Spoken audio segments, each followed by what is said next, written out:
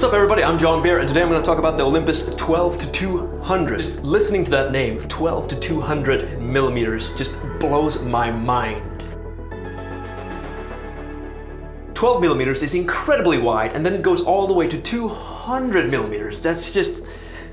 ugh. You could be vlogging with this lens and then all of a sudden you see a bird on a mountain and you're like, ooh, let me just take a look at that. Woo! With such an incredible range, there has to be a catch. And well, the aperture is 3.5 to 6.3, not stellar. But this is pretty much what you would expect with something like this. This is, of course, made for micro four thirds camera, so when you slap it on there, you're gonna get a 24mm to 400mm equivalent, which is just mind-blowing. When using this lens, you feel like you're one of those television broadcast cameras that are like anchored down with big handles. Seeing as it's not a very fast lens, you might be wondering who is this lens even for? The person that I imagine using this lens would be somebody who is into nature photography or bird watching, and they want to be able to vlog as well. So they can film themselves easily with a wide angle lens, and then flip it around and just keep taking photos. I'm surprised, this is actually a very good vlogging lens. Like, this focal range is just perfect for micro four thirds cameras. And then you can just flip the camera around, like this. You see that mountain over there? Just look at that mountain.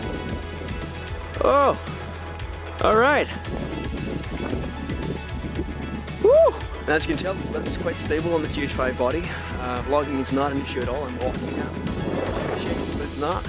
Another scenario that I can imagine is, imagine if you're a sports fan, you go to a soccer game, you want to be able to vlog, but you also want to flip it around and get some close-ups off the soccer players. Assuming it's daylight or it's very well lit, it should be fine. But let's say you're very interested in that focal range, 12 to 200, you might want to slap it on a body that can handle very high ISOs. So right now I'm shooting with the GH5. GH5 tends to fall apart as soon as you go above ISO 1200, so this wouldn't necessarily be for me.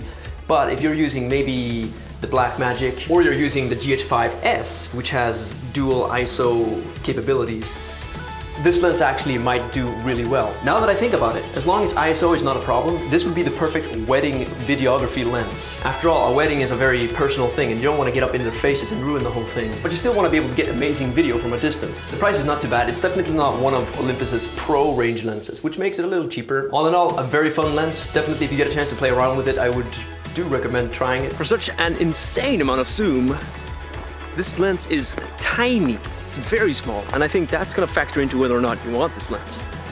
Usually telephoto lenses are like massive beasts, but this one, you could fit in your pocket. That's it for me. Let me know in the comments what you think. And if you want to see more of my videos, then hit that subscribe button and I'll see you in the next video. Bye-bye.